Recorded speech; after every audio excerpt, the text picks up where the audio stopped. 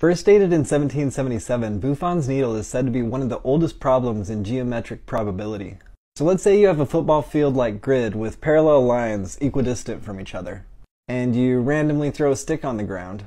The question asks, what is the probability that the stick will land on one of the lines? It turns out the probability is directly related to pi. And a weird consequence of that is that you can approximate the value of pi by throwing sticks onto sets of parallel lines as long as the stick isn't longer than the distance between the lines.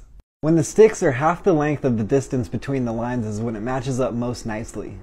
You just count up the number of sticks you chucked and divide by the number of times they cross the lines, and you get a number that's approaching pi. In this actual example, the length of the matches and the length of the distance between lines is the same at 9 squares. There are 17 matches and they intersect the lines 11 times. So 17 divided by 11 is 1.54 repeating. And when you double that on account of the matches being twice the length of half the distance, you end up with 3.09, which is pretty dang close already to the value of pi. And the more you throw, the more the number will get closer to pi. It's something to do with all the possible angles that the stick can be in and how that compares to the distance it can be from the lines. I don't understand integral geometry enough to explain it any better though.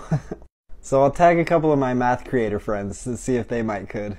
It's just kinda weird to find the circliest thing like pi in something that seems like it only has straight lines in it.